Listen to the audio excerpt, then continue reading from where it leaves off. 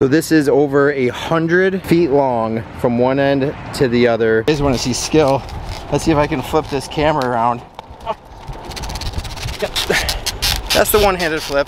Just did it. First time ever. Nobody's done it. You're seeing it here only on Team Aquascape. We needed to get to 70 degrees. So here we are. Oh my God. We are gonna build a pondless waterfall. The easiest way to learn something is to teach it. We are rocking and rolling on this pond. We appreciate you guys tuning in.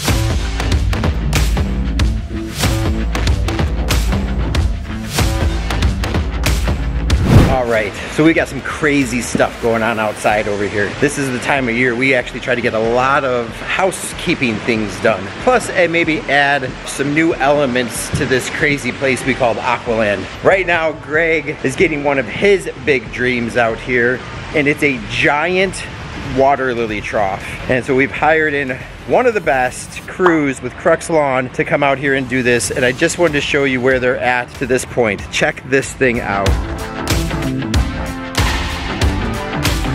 So this is over 100 feet long from one end to the other by about 9 feet wide right here. And the whole idea is to have a huge assortment of different water lilies, because our previous water lily spot over here in our retail side just isn't big enough. We've completely outgrown that area. So this is our old lily trough, and I don't know if you can tell, but that's a brand new coping stone on here. These are just some of the housekeeping things that we've got to take care of. The old one, it was falling all the time, bricks were loose. He put on a much beefier, thicker one that I can actually even walk on now without feeling nervous about falling in. So this just gives this area a nice clean look. We'll get our other water lilies back in here. This will be mostly our hardies. This area over here we use for hyacinth and water lettuce. We'll probably convert that stuff over to there, which gives us more real estate for other aquatics in here. But this area will never outgrow. Not only are we gonna load this up with water lilies, but then carry a ton of tropicals. So we love tropical water lilies for a couple reasons. One, they look gorgeous. They get 4 or 5 times larger than our hardy water lilies. The flowers are amazing on them. The lily pads are amazing on them. They look so much better. So not only is this going to be a huge tropical water lily trough in here, it'll also have a big wetland filter up over there on the end, housing tons of tropical marginal stuff. So this is really just going to be our tropical section in here. The back side I'm hoping to landscape, so we're going to bring in a bunch of soil and then landscape the whole back side of this, just making it look more like an arboretum type setting than just a plain old boring water lily trough. Maybe we'll even get some spillway bowls or something carved in on the sides over there. I'm not sure yet, but it'll be fun nonetheless. Many months later. Hanson! Hi. What the hell are you doing? Making our, I don't even know. I don't even have a good one for this, but it really looks like a tent for the whole crew, right? Is that for everybody? You included. Is this the lounge, and that one over there is for the whole crew?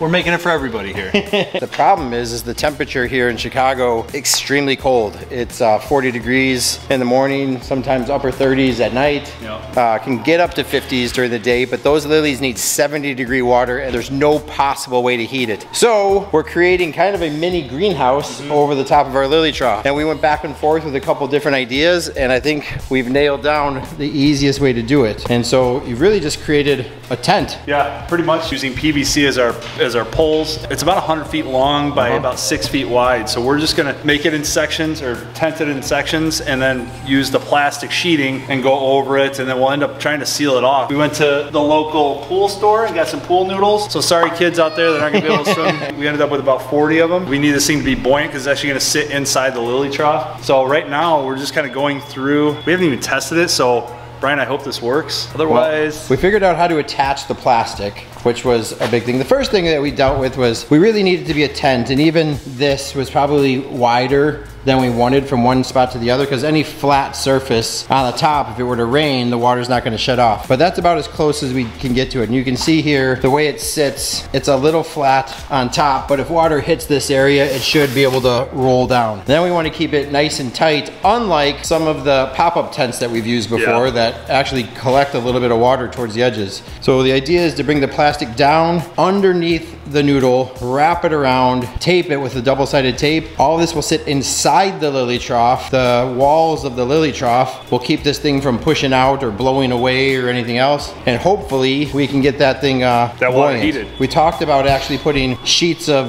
styrofoam, like insulation board underneath, and then you came up with the idea of the noodles. And you know, like, sorry kids, but it is what it is. Like, the lilies will die. We can't have that. Yeah, we can't have that. We can't have that. So I think we're gonna finish this one, and you can see how Chris has left tees, so we can really just link these things together. And then when the water is warm enough, come end of May, first week of June, we can actually pull these things off, store these things, and we can save them, put them up there someplace, and use them again next year.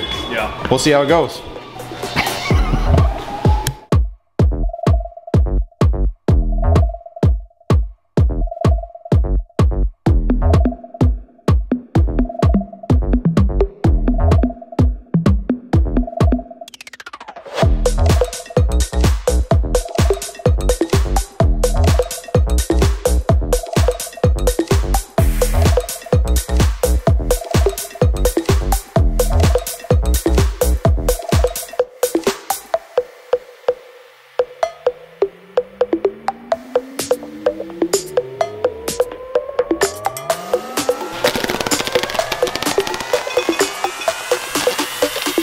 So I got this flipped over. What we're doing here is, so obviously the noodles, that man's idea, so much better than my floating styrofoam, sits as a way to keep this thing buoyant and floating in the water. Now we need to attach it. So we're using Gorilla double-sided sticky tape. When I use sticky tape, I like to use Gorilla.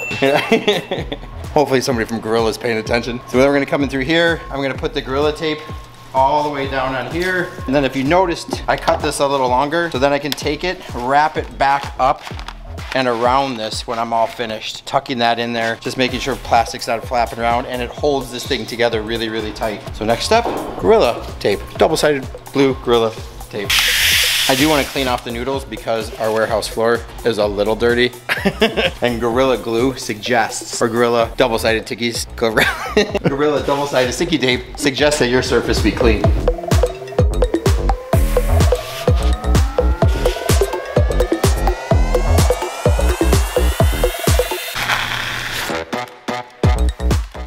For the Gorilla Glue, oh my gosh. For the Gorilla Glue reps, I would just say longer rolls would be nice. Like, this is our 4th roll.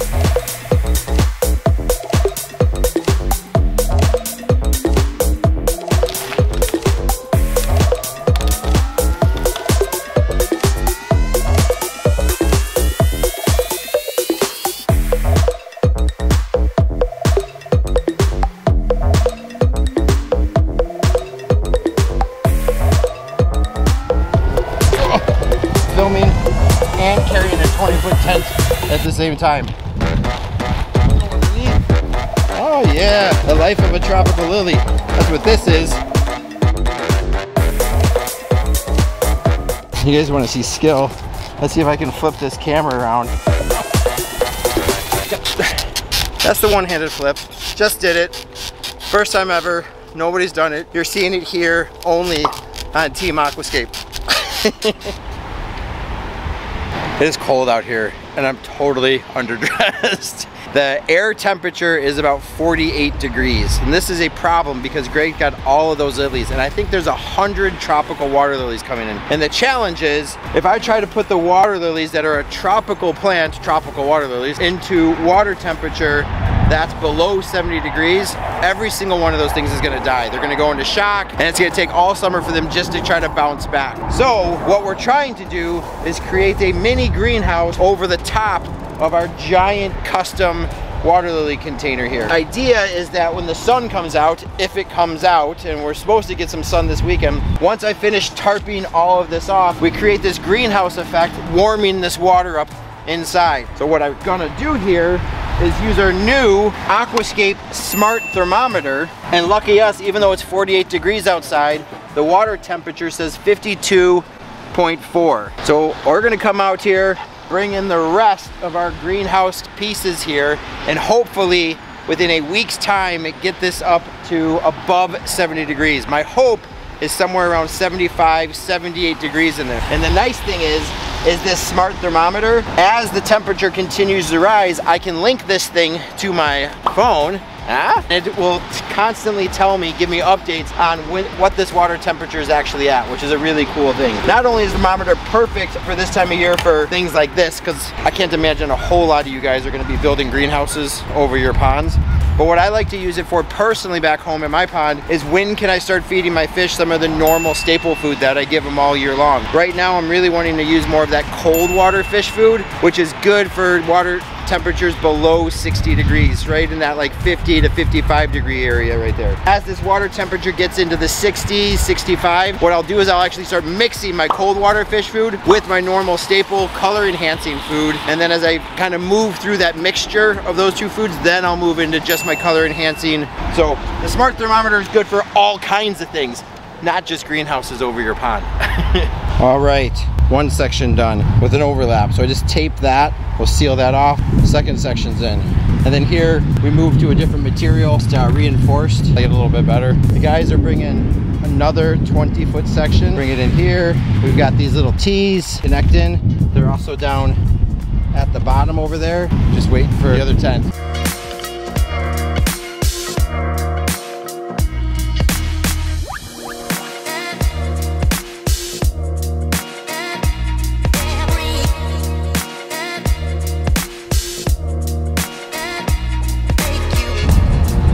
All right guys, all done. Now, I never said it has to look pretty to work. The different colored noodles back in there, the purple and green duct tape, it's just what I had. If I would have done it all over again, I would have spent probably like $400,000 and just built a really cool greenhouse. But this works. Can't wait to come back and see if the temperature has gone up. It better, right? Or this was a whole lot of work for nothing. But let's keep our fingers crossed. I see condensation already building up on the inside of this, which is making me excited. As excited as I could get about a purple and green noodle PVC structure. Let's see what happens. All right, bye. 1 week later. Ready? Are you guys ready? You're ready too? Okay.